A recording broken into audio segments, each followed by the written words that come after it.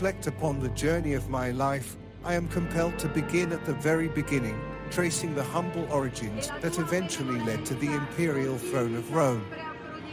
I, Gordian II, was born into a family of distinguished lineage, blessed with the bloodline of the Gordians, a name that would soon echo through the annals of Roman history. My birth occurred in the twilight years of the 2nd century CE, in the bosom of a noble Roman household. Raised amidst the opulent halls of our ancestral estate, I imbibed the virtues of honor, duty, and dignity from my earliest days. My father, Gordian I, man of remarkable wisdom and foresight, guided my steps with a firm yet gentle hand, instilling in me a reverence for the traditions of our forefathers and a fervent devotion to the service of Rome. From my tender years, I was groomed for leadership, for the weight of destiny rested upon my shoulders. My education was comprehensive and rigorous, encompassing the arts of war and diplomacy, the intricacies of governance, and the teachings of philosophy and rhetoric. Under the tutelage of esteemed tutors and mentors, I honed my intellect and cultivated the skills necessary to navigate the treacherous currents of imperial politics. Though my early years were marked by privilege and prosperity, they were not devoid of challenges. The tumultuous currents of Roman society churned with discontent and unrest, as the empire grappled with the burdens of corruption and inequity. Yet, amidst the swirling chaos, I found solace in the steadfast love and support of my family, whose unwavering devotion sustained me through the darkest of times. As I matured into manhood, I gazed upon the world with eyes alight with ambition and determination. The echoes of my ancestors beckoned me forth, urging me to seize the mantle of leadership and to wield the power of the empire with wisdom and benevolence. Little did I know that destiny had ordained for me a role far greater than I could have ever imagined, a role that would forever alter the course of Roman history. The year was 238 CE, year etched in the annals of Rome with both triumph and tragedy. It was during this tumultuous time that fate cast its die and propelled me, Gordian II, onto the stage of imperial power. The events leading to my ascension to the throne unfolded with startling swiftness.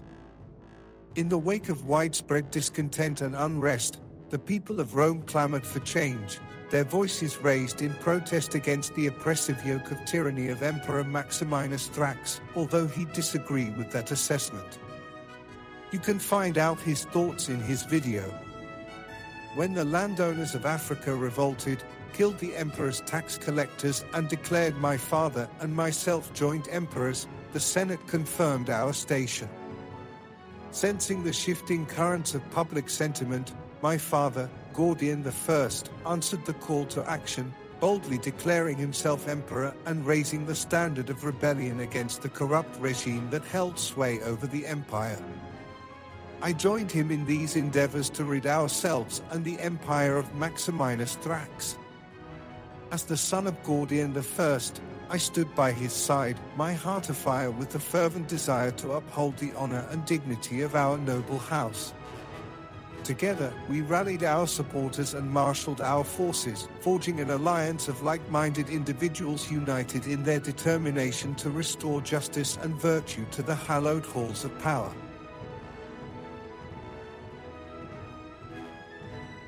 With the weight of the imperial crown upon my brow, I embarked upon the solemn duty of governance, determined to steer the ship of state through the turbulent waters that lay ahead.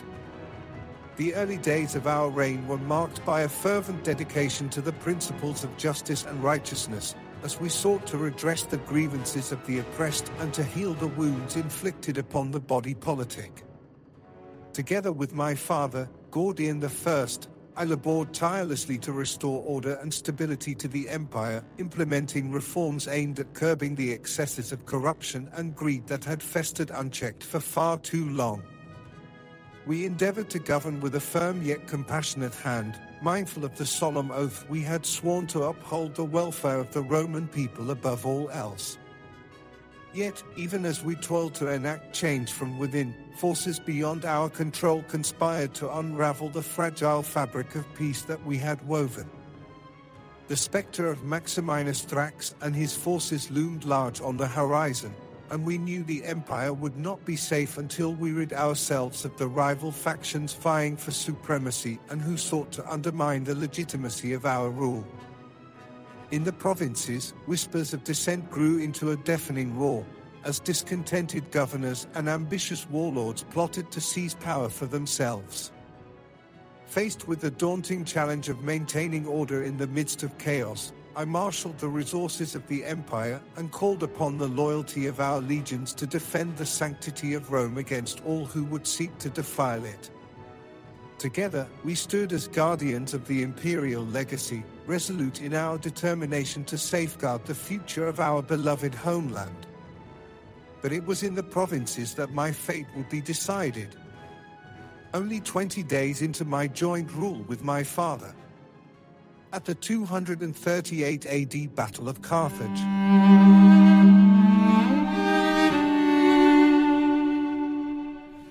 It was in Carthage in 238 CE that my fate was revealed as the spring scent of figs and mulberries wafted in the distance. For there, Capellianus, the governor of Numidia and ally of Thrax, attacked. As I found myself in the crucible of war, my resolve tested to its very limits as I struggled to hold together the fraying fabric of Roman society. With the forces of Capellianus closing in around us, I knew that the hour of reckoning was at hand. Summoning all the courage and determination that dwelled within me, I led our armies into battle, steeling myself for the ultimate sacrifice in defense of the empire that I held so dear. The clash of arms echoed across the blood-soaked fields of Numidia, as friend and foe alike fought with valor and ferocity. In the midst of the chaos and carnage, I knew what had to be done. The weight of history bearing down upon me, I stood my ground and rallied the troops. I stood as a beacon of hope for my loyal legions, urging them onward with words of encouragement and exhortation. The battle was gruesome, as history will no doubt record for posterity. We held our ground for a time, but alas, despite our best efforts, the forces of darkness could not be held at bay forever.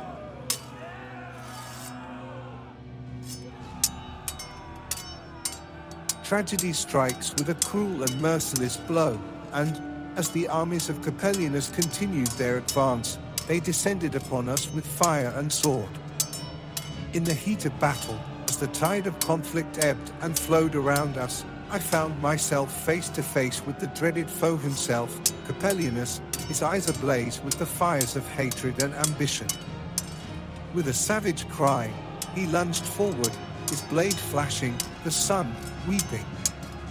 I parried his blow with all the skill and strength at my command, but his fury was relentless, his resolve unyielding. In the end, it was not skill or valor that decided the outcome of our duel, but the capricious whims of Fortuna herself. As I fell beneath the blade of my adversary, I knew that my time upon this mortal coil had come to an end. Oh, Pluto, be kind to your servant. And so, as the shadows of death closed in around me, I whispered a silent prayer for the salvation of Rome, knowing that my sacrifice would not be in vain. Yet, even in that moment of darkest despair, I took solace in the knowledge that I had fought with honor and courage until the very end, laying down my life in service to the empire that I loved above all else. In the wake of my untimely demise, the empire mourned the loss of a leader whose courage and conviction had inspired countless souls to rise up in defense of all that they held dear. Though my reign had been brief, its impact reverberated across the annals of history, leaving an indelible mark upon the tapestry of Roman civilization. As the news of my death spread like wildfire throughout the empire, a profound sense of grief and sorrow gripped the hearts of all who had known me. From the marble palaces of Rome to the farthest reaches of the imperial provinces, cries of lamentation echoed through the streets as the people mourned the passing of a beloved sovereign whose light had been extinguished far too soon. My father Gordian I, upon hearing that I was slain in battle, took his own life, ending our reign. Maximinus Thrax was someone else's problem now.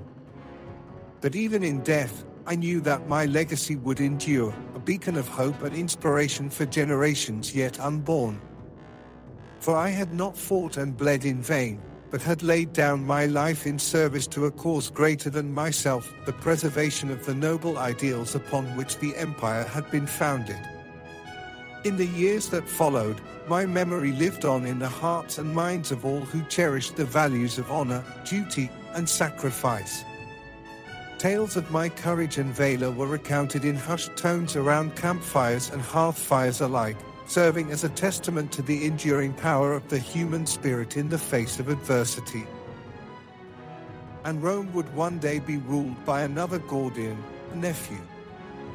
And though the sands of time may have obscured the details of my life and reign, my name would forever be enshrined in the annals of Roman history, testament to the enduring legacy of one who dared to dream of a better world and gave his life in pursuit of that dream. For though my mortal form may have perished on the field of battle, my spirit would live on in the hearts and minds of all who dared to dream of a brighter and just future for all of humanity. And to posterity I say this: every generation has a mantle of responsibility. Every generation has to defend itself against the forces of tyranny. Rulers who rule without honor, who deride all detractors as traitors, and who limit the very freedoms one holds dear, is no ruler. They should be vilified and called out for what they are, not saviors, but enemies of the state and enemies to all free peoples everywhere. And as a victim of war, let me say this. War, perhaps our most notable legacy and worst invention. Other than advancing freedom over tyranny, like in your World War II, wars are a blight on man and earth. We should be stewards of each other and to our world, not burning it down. And remember, the Roman Empire didn't have nuclear weapons and climate change to contend with like you do. No one can win a no-win scenario. So let it be known that I, Gordian II, Emperor of Rome, may have passed from this mortal realm, but my Renaissance spirit lives on in the eternal embrace of the empire that I served with all my heart and soul. And though the pages of history may turn, my legacy will endure, shining beacon of hope for all who dare to strive for greatness in the name of Rome. Thank you for watching. My father has told his story, and that's available in his video. Thrax also has conveyed his story in a similar video. You may learn more about me and the year of the 6 emperors in our full-length video. My channel, known as the Renaissance Spirit, is dedicated to the pursuits of a just, equitable, and humanitarian world. Video topics encompass areas including history, politics, religion, personal development, society, culture, social and environmental justice, and other topics of liberal arts and sciences including ancient Rome and the Roman Empire, which is a great comparison and contrast of the modern world. Topics perfect for the true modern polymath. The Renaissance ushered in a golden age and the pursuit of knowledge both lost to time and yet to be discovered. It gave birth to the Enlightenment and the Age of Reason. Embracing truth, knowledge, and an understanding and compassion for humanity opens up the world to each of us, individually, and improves all of humanity, affording us the opportunity to be better stewards of the earth and to each other. The Renaissance spirit, more than just a philosophy or style, but a style for living, learning, growing and thinking. Please subscribe, turn on notifications, and share. If you're looking to explore and experience what life has to offer, I'm sure you'll enjoy the other videos on my channel. Please peruse, and let me know in the comments what you get out of them and what other videos you'd like to see.